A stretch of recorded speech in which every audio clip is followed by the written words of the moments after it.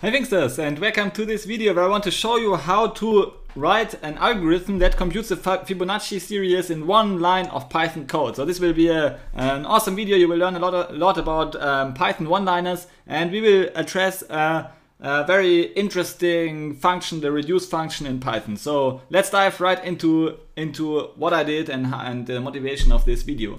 So when I googled Fibonacci Python today, I found that there are a lot of algorithms that solve this problem already, and most of them are quite easy to understand. Okay, so the Fibonacci series, it's so let's open an app, drawing board, so that I can show you the series. Okay, so now here we have the board, and the Fibonacci series is just a series of numbers. So it starts with 0. Then we have 1, so those are the first two numbers defined in the Fibonacci series, and now we calculate the next number as the sum of the previous two numbers. Okay, so in this case we have 0 plus 1, so like this one plus this one, and the sum is 1. Okay, and now we have a new number, so now we can calculate the next series element as the sum of those two numbers. Okay, so we take those two numbers together and calculate or sum them together, and so the next series element is 2.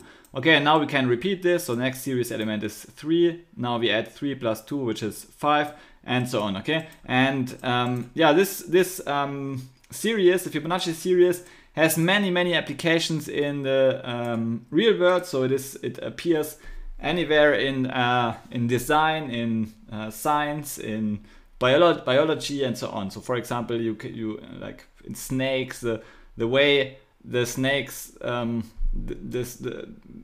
I mean, don't ask me details, but the way the snake house is designed, it's very, and so it can be described by the Fibonacci series and so on. So there's a lot of motivation, a lot of buzz around the Fibonacci series. And it's created by Italian mathematician Fibonacci. So it's his original name was actually Leonardo of Pisa. So he came from Pisa, and it was introduced in the year 1202. Maybe this is one of the reasons why the series is so popular, because it's already a very old, established concept in mathematics. So now you have seen small, like where does it come from? What are the numbers? We have a series starting with 0 and 1, and then each following series element is just the sum of the previous two series elements. And so now we want to write this in a single line of code. First we introduce some dependencies. So this is only necessary for Python 3, because in Python 2 the reduce function, which we will use, is already introduced, already built in function. So just in Python Python 3 you need to import the reduce function from the functools module, and say we want to compute 10 Fibonacci elements, so we set n to 10, and now we want to calculate the series in one line of code. So we create basically a fibs. This is our Fibonacci series, and now we fibs variable, and we assign the result of the reduce function to our Fibonacci series. Okay, and so in our reduce function basically takes two things. So it takes so if you open up the reduce function, the first argument is a function. This is a reduce the function to be reduced, the function that shows us how we can reduce two series elements, and then we have a series collection type. So these are the two arguments we have to define to basically create the Fibonacci series. Now what are we doing? So we start, this is our start value, our series. We start with the two series elements 0 and 1. Okay, and now we need to reduce two series elements to a third series element, so to the next series element, and we use the lambda function. So we take two arguments, say x, y.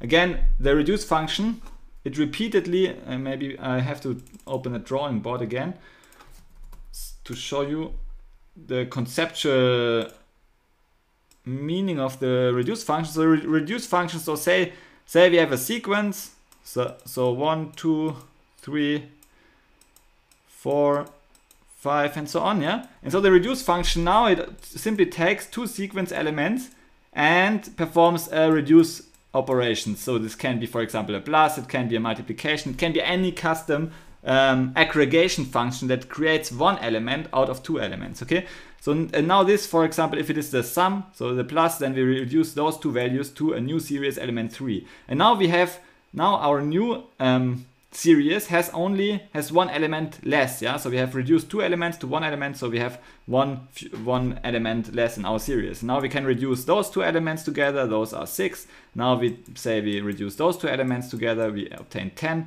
Now we reduce those two elements together, we obtain 15. And now this one is the only series element left, so we cannot reduce it anymore, and this would be the result of the reduce function. Okay, so this is how the reduce function works. And yeah, this is what we are going to do here. So we define a lambda function that takes two arguments, x and y, and reduce those arguments to what? So x will be our initial. So basically, we need to.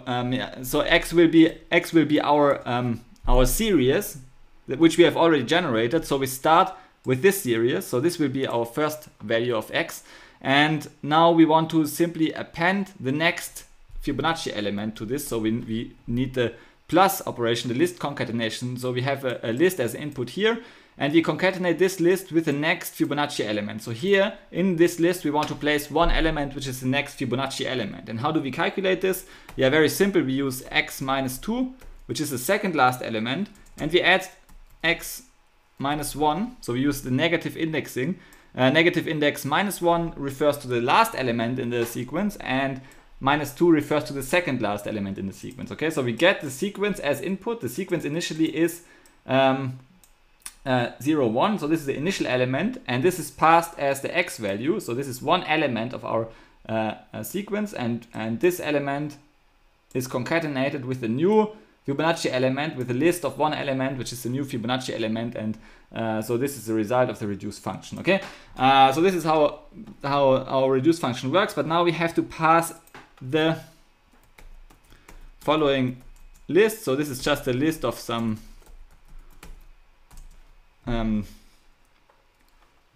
dummy values. So we create a list using this multiplication of zeros, and this is our initial list, basically. Yeah, so we have the how can I describe this best? So so the second argument, it's the next element from the iterable. So if we initialize the iterable with n minus 2 dummy elements, so we have n minus 2 dummy elements. So if you want to generate n sequence elements, like n is 10, now we create n minus 2 dummy elements like this, and yeah, we simply force the reduce function to execute the function n minus 2 times. This is the basic idea. Okay, so we have the this is our list which we want to aggregate, kind of. So we want to aggregate. So therefore the reduce function will be called n minus 2 times to aggregate all these values together. And now here we define how to aggregate this and what is the initial value of x. So this one defines the initial value of x. So the initial value of x is just a sequence, and we pass this y, which is actually, we don't need this y, so the second element to be reduced. So maybe let's have an example in our drawing board. So I open again the drawing board, and let's try to formulate this as an example. Okay, so open the code. Okay, so our reduce function say n is, this is an n is say 5. So we want to find 5 elements, 5 Fibonacci elements. Now what is our initial sequence with which we start? It's 0, and we multiplied 5 times, yeah, 5 minus 2, so we basically have 3 elements. So this is our initial sequence, which we want to reduce, kind of, yeah. So this it's kind of a quick trick. So this is our sequence which we want to reduce, and we start now.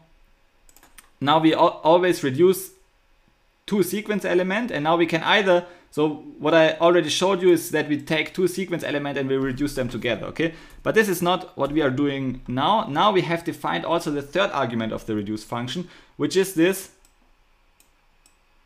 It's a list, it's an element, a list object, consisting of two elements, which are the initial sequence elements, so 0 and 1. And now we take this one as the first x value. So again, we have the reduce function that takes two arguments. The first argument is the first series element, and the second one is x. So this was in our code x. This is initially x is 0, 1. So this is what the third argument of the reduce function is for. Okay, so we take this 0 and we take this 0, 1. And basically we throw away this value. We don't care about this 0. It's just a dummy value. It just forces a reduce function to be executed n minus 2 times. And n minus 2 because we already have two series elements. Okay, so we have 0, 1. And now here in the function, we have 0, 1, which is our value for x. And we simply add the last two elements in our current list x, which we are currently passed to the reduce function, and add them together and generate the list 0, 1, 2, yeah, because we add them together. So this is now one execution of our reduce function. Okay, what we are doing next is we take this aggregated value here, which we just generated, and we take one value from our list, which is again this 0.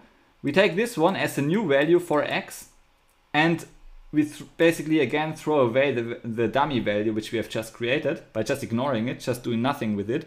And we generate our new x. Maybe let's zoom a bit out. We generate our new x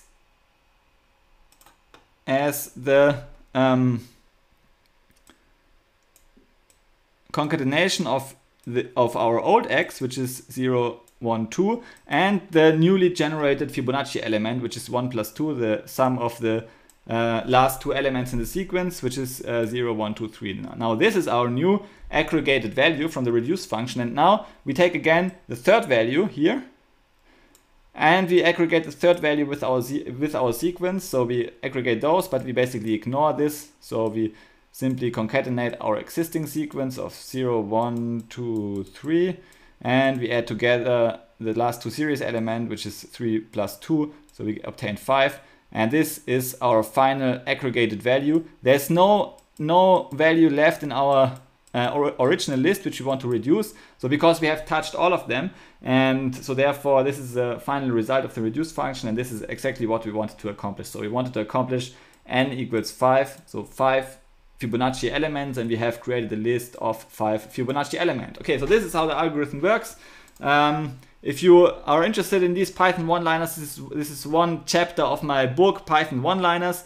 It appeared in 2020, May, and it's one of the best books I have written because of the great support I received from the No Starch editors and the No Starch professionals. So the No Starch is, I would say, the best publishing house for computer science and programming books, especially for Python books. So check out my new book, Python One-Liners. It will teach you the power of a single line of Python code, and I will give a link in the description below. Thanks for watching this video, and see you in the next video. Bye!